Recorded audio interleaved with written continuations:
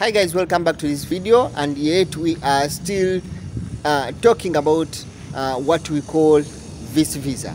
Vist visa sponsorship for personal, for family, for a spouse, for children, for brothers, for parents, and for a spouse's relatives in one way or the other.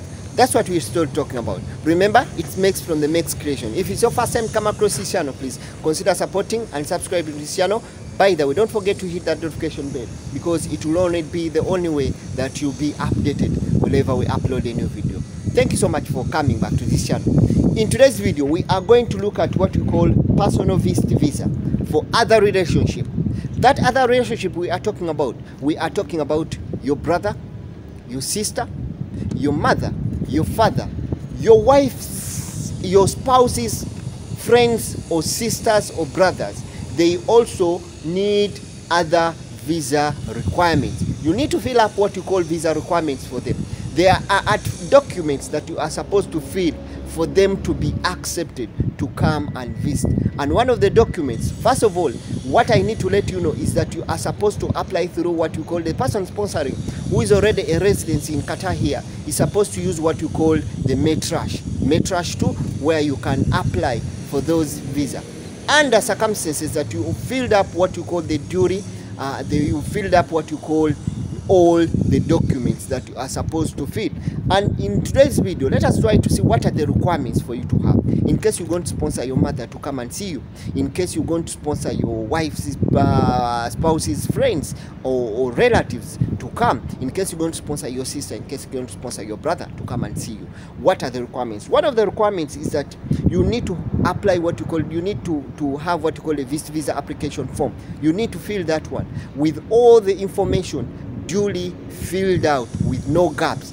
Everything that is being asked is that you're supposed to fill it, is one of the requirements. Then also you need a no objection letter from your employer. A no objection letter you need from the employer, as you the person, the resident owner or the residence permit owner who is going to sponsor your mother, or you're going to sponsor your friends or your brothers to come in this country. You definitely need to have what you call a no objection letter from your employer.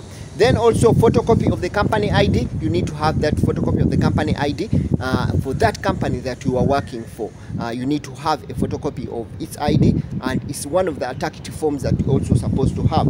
Then also you're supposed to have a copy of the passport of those people that are going to visit you. The people that are going to visit you that we are talking about either your mother or your father or your spouse's friends or your spouse's sisters. If they are coming to visit you, then probably you need to attach a copy of their passports. Then you need to attach what you call the applicant's ID. You need to attach what you call your ID, your residence permit ID. If you are living in Qatar, here you need to attach a copy of your ID, and that ID should be valid, and it's also a requirement. Then also you need to attach a copy of your wife's residence card if she is a resident. Let's say, for example, you are hosting your wife's sisters or your wife's mother, and your wife is also a resident in this country, so in this country, in Qatar or in any of these Gulf countries. So what you need, if she's a resident and has a copy of the ID, you also need to attach that ID, is one of the requirements. Then also you need to attach what you call proof of relationship.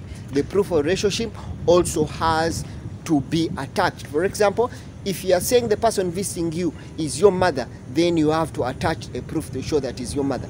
If the person visiting you is your brother or is your sister, you have to attach the proof that is showing you that it is your brother or it is your sister. It is required as a fully duly form for you to have the visa approved in one way or the other. Then still also you need to have what you call a minimum salary. We talk about the minimum salary. The minimum salary for that is supposed to be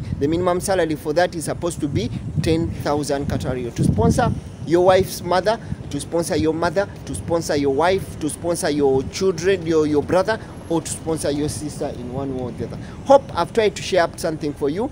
Thank you so much for coming back to this channel. I'll always update you, and I'll always get to you, and always give you the information in time. Thank you so much for subscribing to this channel, and thank you so much. Watch my videos. Is Mex from the Mex Creation. See you again in another video.